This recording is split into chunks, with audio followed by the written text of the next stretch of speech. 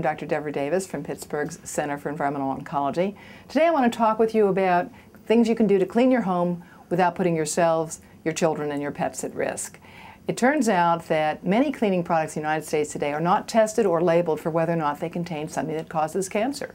You can go to a hardware store and buy things that we know damage the brain, and they're usually not even labeled fully. So what we advise is that you can clean most things in your home with a little extra elbow grease, baking soda, and vinegar.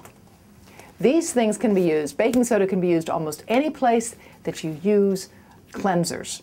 You can clean lots of surfaces with it. You can clean your teeth with it. It's a very effective cleaning agent. And vinegar and water can be used to clean glass as well. You could even clean toilets with things like this in addition. You need to be very careful not to combine some of these cleaning products because some of the combinations can be dangerous. So take a look at our website, preventingcancernow.org, for helpful information about some of the things that you can do.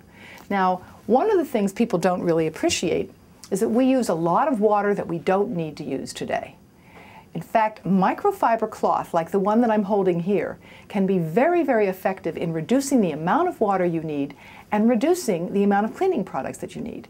In the University of Pittsburgh medical system today, we are switching to using microfiber mops. These mops use half as much water and a third as much chemicals. And that means for our large institution, which is in more than 400 hospitals and clinics in 5 states and 4 countries, we are actually saving millions of gallons of water every year. And that's a big savings to the environment as well as costs. Let me give you a little demonstration of how these microfiber cloths work. You see this glass here?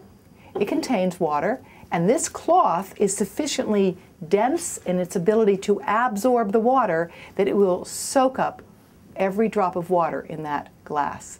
And think of translating that into use in homes throughout the region, in the hospital as well, and you'll see that we have a tremendous ability here to save water, save chemicals, and keep our environment healthier.